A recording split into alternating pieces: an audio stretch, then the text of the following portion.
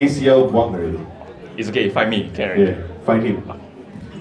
Okay, hi everybody, so my name is Aaron, so I'll be talking on this topic, which is feasibility, correlates and validity of one-leg sit-to-stand tests in individuals following ACL recon. So quite a lengthy title, so I'll try not to repeat it too much. Yeah.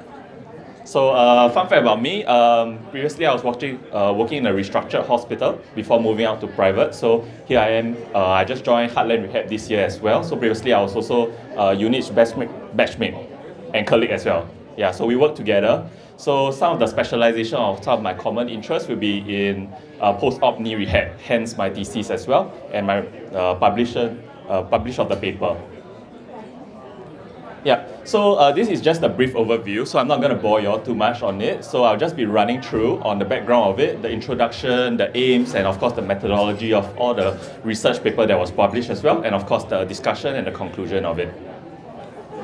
Yeah, so in fact actually this is my thesis paper from SIT actually. So in fact this is not my paper that was published. So this was what I was doing in my year 4 thesis program. But then after collaboration with SGH, we decided to publish the paper, which is in the next picture. So yeah, so this paper was published in 2021. We did the research through 2019 to 2020. Yeah, so these are some of the pictures just to share with you all. This is, if you all are not familiar or have not been to this place, this is actually the SGH gym in Outram Community Hospital level 4. So it's quite a big place, and this is me just taking pictures of my day. This was after the thesis program was completed already, so this was me going back to SGH to help out. And yes, this is me celebrating the last day where I just submitted my thesis. Next. Okay, so introduction on the paper, which is the feasibility and correlates one. So here's the overview of it. So as we all know, core strength is very important for ACL rehab. It's actually one of the most important things, and we oftentimes will test it quite regularly. So it affects our athletes, our people who have injured their ACL in terms of their running, jumping ability. So it's very important for us to keep track of this. So of course, if you are to head to the hospital, of course, like what we'll usually see is that they'll do an isotonic knee extension machine, usually called the Cybex. We'll be going through a series of tests also in the hospital. But of course, if let's say you're like coming to see us in Heartland Rehab, we'll be using the KimVan, which is the portable handheld dynamometer. Yeah. So fun fact about this study was actually when it was done in 2021 or during the period of 2019 to 2021, it was done also because of the fact that COVID-19 just hit us. So when COVID-19 first hit us, a lot of patients were unable to head to the hospital to do all of these testing because it was considered non-essential. So when it's non-essential, a lot of them were unable to track their progression of the ACL rehab. So therefore, our thesis set off to find out actually, can we use other forms of method to measure? Instead of relying on a Cybex machine, instead of using the dynamometer, we wanted to find out whether the one-leg sit-to-stand test can overcome the barrier of accessibility because of the COVID-19 situation.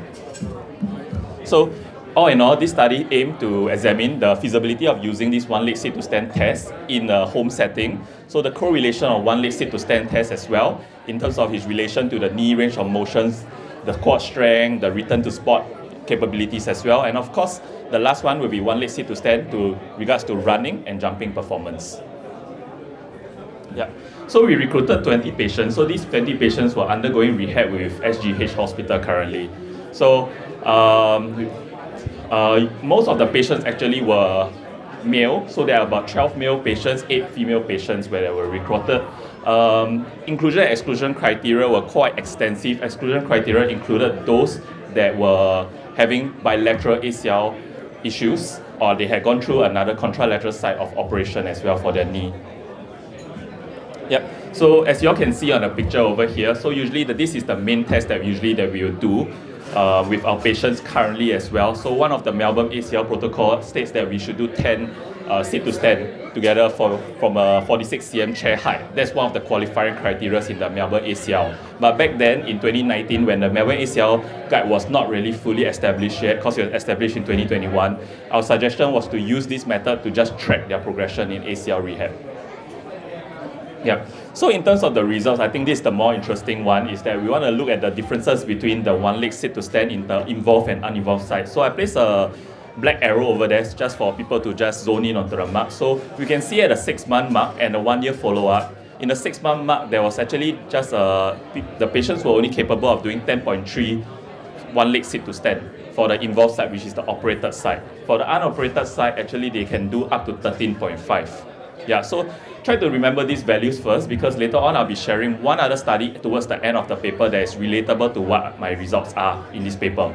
So, as we can see in the 1-year mark, as they progress through, they are doing more exercises, they clear the return to sport criteria, we can see that the results improve to 12.4 for the involved side in terms of 1-leg sit to stand when we record them and get them to do the test again.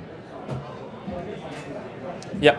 So in these two tables as well, these are the other variables, because that's just, in table 1 that was just the results, but in table 2 this was the correlation of the 1-leg sit to stand performance with the outcome measures that we wanted to compare it to as well. So you can see the blue 2 arrows over there, that's where we can see the p-value is 0.01, which means that it's correlated. So the 1 RM score, which is the quad strength, was very related to the 1-leg single sit to stand, as well as the return to sport, where they are doing a survey for it. So these two are the main things that were very correlated to the test itself. So in table 3 as well, we can see that in terms of like the correlation between the 1-leg sit to stand to self-reported measures of running and jumping, also the p-value is less than 0.01 and less than 0.001. So it means that it's very correlated. So actually the 1-leg sit to stand test is actually a very good measure and indication in terms of their progress in rehab. Yeah. So in this discussion, all in all through the results, we can see that the self-assessment of 1-leg sit to stand was very feasible. There's a lot of convergent validity with the 1-leg sit to stand to quad strength. It's equipment free, that's the most important thing, which means that we can conduct this anytime, anywhere. Although, of course, we know that using a Cybex machine, using a portable dynamometer such as the Kinvan machine will produce accurate results. In the case where, let's say, the patient is unable to leave the house, or let's say they are unable to access to any of our facilities, we can still use this as a backup measure to measure their rehab progression, whether it's suitable for them to actually progress on forward in their rehab. Yep. Okay, so following on, like what I mentioned, it shows a strong and moderate to strong validity with running and jumping difficulty. So it can, like what I mentioned earlier, it can guide clinicians in rehab in terms of transition to return to sport. So as we can see in the Melbourne ACL protocol, and of course a lot of the protocols out there in the ACL world by Mick Hughes as well, they are using a 1-leg sit to stand as a qualifying criteria to return to jogging, alongside of the strength measure of 70% RSI as well. Yeah, so all in all, to conclude, although the test is valid as of right now, when it was done back in 2021, there needs to be a broader validation of it, because number one is our patient pool was 20 only. So in terms of when we used the Spearman correlation, we actually needed a pool of 160 patients to make it valid. So at that point of time, because of the COVID situation, we couldn't recruit enough to qualify them for the 160 patients.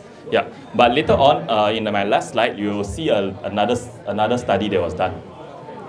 Yeah, so in this paper, which is a 2023 paper, University of Melbourne as well as La Trobe University actually follow up on our study that was conducted in 2021 as well. This time they recruited 100 patients, so they actually used the same outcome measures, which is the 1 RM strength measure. Then of course the same thing with ACL patients, and they conducted whether patients could do 1-leg sit to stand. But of course when they recruited these patients, some of the measures were also a bit different. They recruited patients from 9 months to 36 months post-op rehab.